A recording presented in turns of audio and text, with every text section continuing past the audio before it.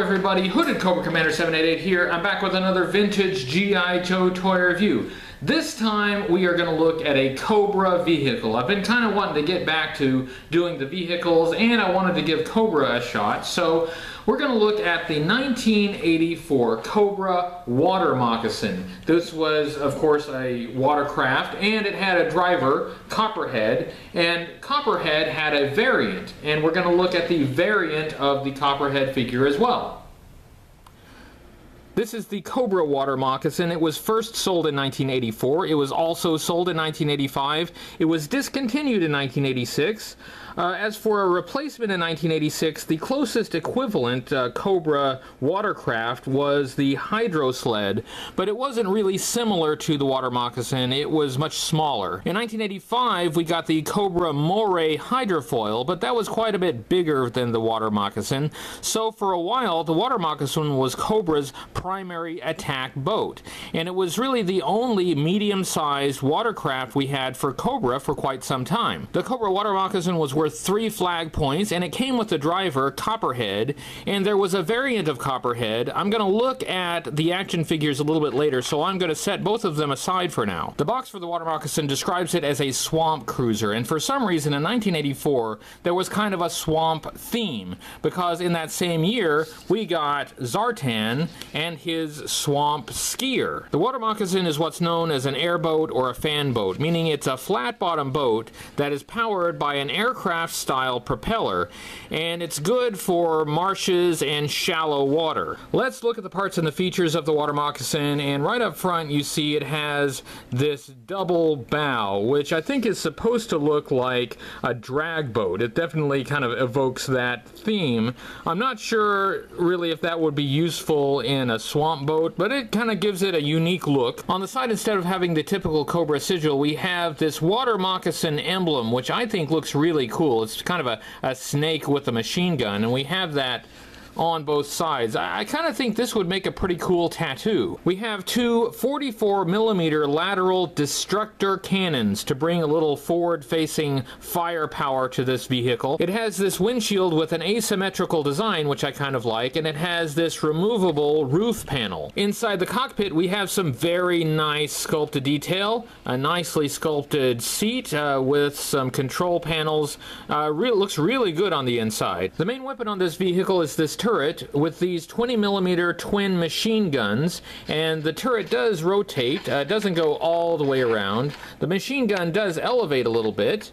And it has this kind of joystick style controller, and that part is frequently broken off. Even on mine you can see it's bent. It should be straight up and down. You see a lot of these with that totally gone, so if you're looking for a Water Moccasin, keep an eye out for that. Make sure that's not broken. There is no seat inside the turret. There's just this bar that goes between the action figure's legs to hold the figure in place, and of course that works fine for a toy, but in real life that would be pretty uncomfortable. On both sides we have these storage bins, and they have covers that pop off, and it's just an empty space. You can store accessories or weapons in there. It's not very big, so you couldn't store very much, but it's nice to have a little storage space. I do have a little bit of a problem with these bins. The covers don't exactly seem to want to stay on. When you put them on in the way that seems the most natural, it kind of leaves a gap here at the top.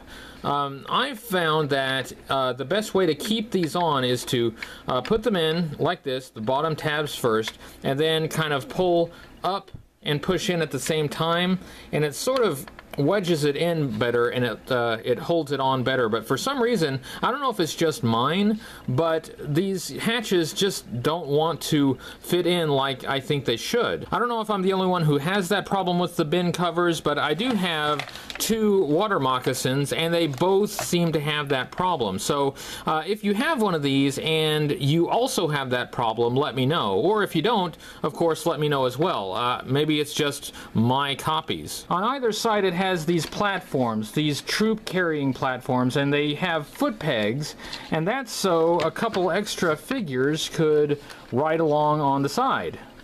We have a removable engine cover, has some detail on the cover, and we remove that. We can see some engine detail.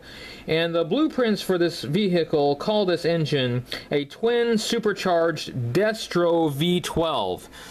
Destro was Cobra's weapons supplier, so I'm guessing this engine is named after Destro. If I ever build an engine, I'll name it after Destro. It's a pretty cool name. Here we have the drive wheel for the fan. You just spin that and it causes the fan to spin. This isn't battery powered or anything. If you want the fan to spin, you have to do it manually. Around the fan we have this black cowling and steering vanes, and the steering vanes move left to right for directional control, and they're connected by this bar, and this is a frequently broken part. Often you'll find either the bar is broken or the tab on the steering vane where the bar goes on is totally broken off, so watch out for that. On my other water moccasin, one of the tabs is broken off, so I did a little do-it-yourself fix-it job, and it works just fine. On the bottom of the water moccasin, I have two things to show you. The first thing is this name label. It has the name Lane on it. Lane is probably the original owner of this vehicle. So Lane, wherever you are out there, thank you for sending this vehicle into the marketplace so I could get it. I promise I will take good care of it. The other thing is what the blueprints call a Gator surface torpedo, and it pegs here on the back here, and it's a surface torpedo. This is kind of a weird little thing. It has a clear plastic shell and skis.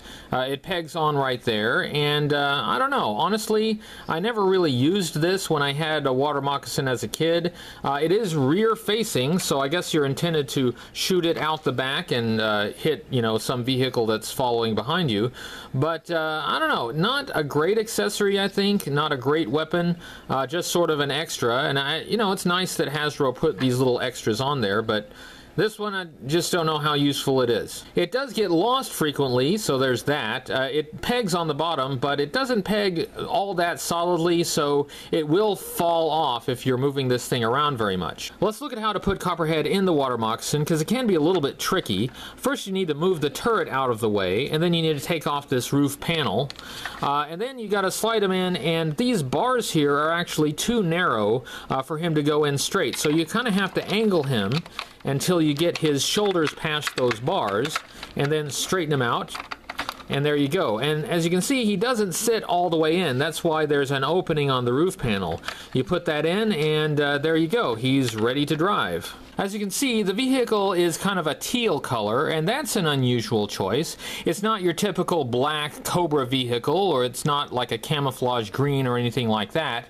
I don't know if teal is somehow associated with the swamps, but it does closely match the color on the action figure driver, and it's kind of similar to the color of a later G.I. Joe swamp fighter, Muskrat. Let's look at the water moccasin driver, Copperhead, and we have two figures to look at. Both of these are considered to be the same version of Copperhead, but we have a variant. I'll take a look at the differences between these two figures in a minute, but first let's focus on the most common version of Copperhead. Copperhead came with no accessories, so let's jump right into looking at his articulation. He had the typical articulation for 1984 G.I. Joe action figures, meaning he could turn his head from left to right, he could move his arm at the shoulder up about so far, and he could swivel it all the way around.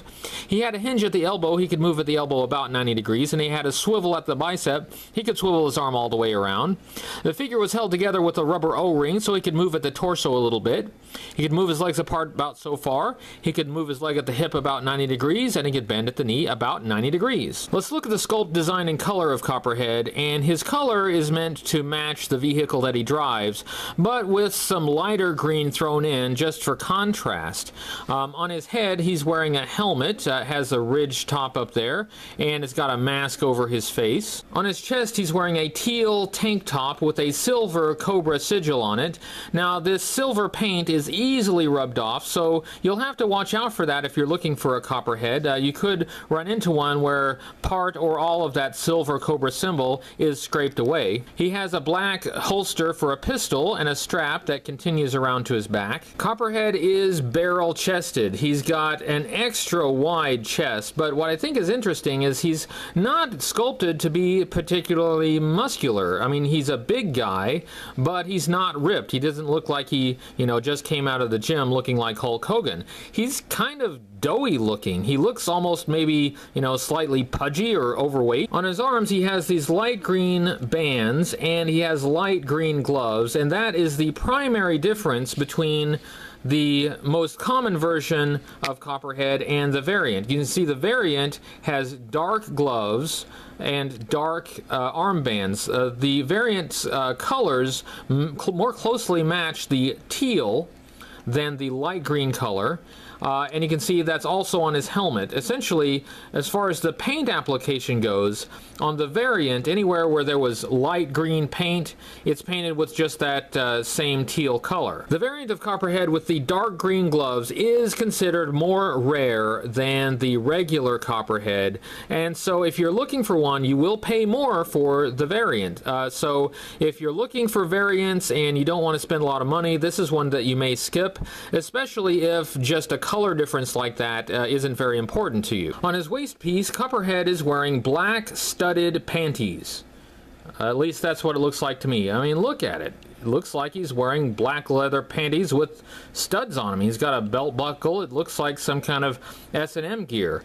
Now, I guess this could be some kind of harness, but honestly, what kind of harness would that be? I mean, it doesn't, like, go over his shoulders or anything like that. It doesn't seem to connect to anything. It's got this solid black piece on his butt. Looks like panties to me, and so that's what I'm going with. On his legs, he has two different colors. On the outside, he has this same teal color, and on the inside, he has the light green color that matches his gloves. And on the inside of his legs are padded, it looks like. On his right leg, he has another pistol holster on a strap there. It's black, and it has this little sculpted detail on the top, and I really don't know what that's supposed to be. On his left leg, he has this light green thingy that seems to just be there for decoration. It doesn't seem to have any function at all. And finally, he has some pretty wicked-looking black leather boots with some buckles on them, and that looks pretty cool. Let's take a look at Copperhead's file card, and this file card was printed on the back of the box that the water moccasin came in. There's nothing on the other side, it's just the back of a box. Over here we have a portrait of Copperhead. This would have been from the artwork from the front of the box, and it has his faction as Cobra. It says he's the water moccasin pilot, and his code name is Copperhead. His file name is classified, his birthplace is unknown. His military specialty is air driver swamp vehicle operator. One thing I find interesting about Copperhead is he is not intended to be an army builder. He is intended to be an individual, much like Wild Weasel.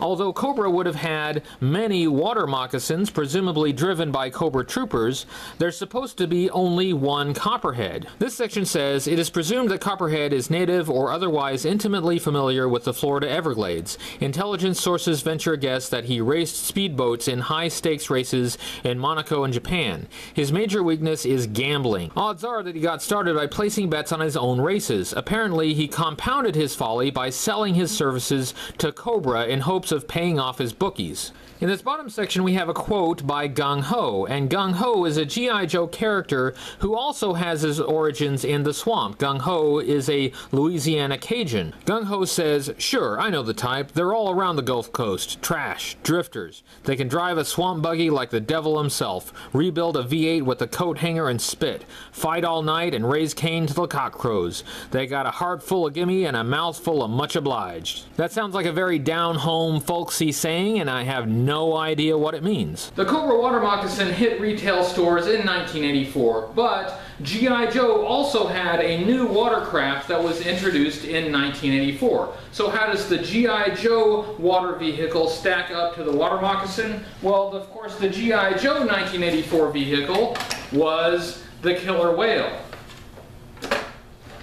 Not exactly a fair fight. Let's compare the water moccasin to the G.I. Joe counterpart from 1984, and even though they are very different vehicles, they still take some design cues from each other. For instance, the killer whale has these huge cannons on the side, and so does the water moccasin, but the water moccasin's cannons are tiny by comparison. The killer whale has 2 machine gun turrets with larger machine guns. Water moccasin has 1 turret, and by comparison, its machine gun looks pretty puny. puny. The water moccasin has one fan with a manual wheel to turn the fan blades. The killer whale has two fans with an action feature that turns both fans at the same time. The water moccasin has a cockpit that only barely has enough room to fit the driver, and the killer whale has this conning tower with a room for two action figures. The water moccasin has these platforms for troops to ride along, whereas the killer whale has an entire troop carrying compartment. The water moccasin has this surface torpedo, whatever that's supposed to be, whereas the killer whale has a spring-loaded recon sled. It's like when they designed the water moccasin, they just took the killer whale, cut it to about 1/6 the size, and put about half the features on it. But if you think about it, that's not too bad. The water moccasin actually has quite a few features for the size of vehicle it has, and standing by itself, not in comparison to the enormous killer whale, it really is not a bad watercraft. But of course, Cobra wouldn't send one water moccasin against the killer whale, it would send a whole fleet. So what the water moccasin lacks in size, it makes up for in numbers. Can it float? Why, yes. Yes, it can. Very well, in fact. I did notice, however, that after a couple minutes, mine starts to take on some water in the back and then it starts to sink. Now, on mine, there's not a very good seal between the top half and the bottom half, and that probably accounts for that. If you have an example of the water moccasin that it has a good seal on those pieces, then it shouldn't sink, but mine does have a little bit of trouble. Let's look at Copperhead and the water moccasin overall. First of all, Copperhead always struck me as oddly kind of feminine. I'm not sure if it's the teal tank top or the man boobs or maybe the black panties that he wears on the outside of his clothes, but he does strike me as somewhat feminine, and you know what? That's okay. There's nothing wrong with that. And honestly, his costume is not as weird as some fashions in the 80s. In fact, I wouldn't want to put up any photographs of what I looked like in the 80s. The water moccasin is an excellent water vehicle. It's medium sized, but it has a lot of features crammed into it, and it's fun to play with. It's a very nice addition to the Cobra arsenal. That was my review of the 1984 Cobra Water Moccasin and the driver Copperhead, and the variant of Copperhead and his file card. I hope you enjoyed it, and if you're thinking of getting a water moccasin and a Copperhead, I hope you found this video informative. If you liked it, make sure you give it a thumbs up on YouTube and subscribe, and don't forget to like the Facebook page. You get a lot of updates there that you don't get anywhere else. Thanks for watching, and I'll see you with the next G.I. Joe review video. Fight for freedom wherever there's trouble. G.I. Joe is there. G.I. Joe! Cobra's stealing the capsule! They're getting away in the water moccasin! And with him are the evil new Cobras, Firefly, Scrap Iron, and the Baroness. The shark will catch him. G.I. Joe, a real American hero! They're throwing the capsule overboard! Let's go get it! Way to go, Joe! Go, Joe! G.I. Joe Shark comes with diver. Water Moccasin comes with driver. Other figures sold separately from Hasbro.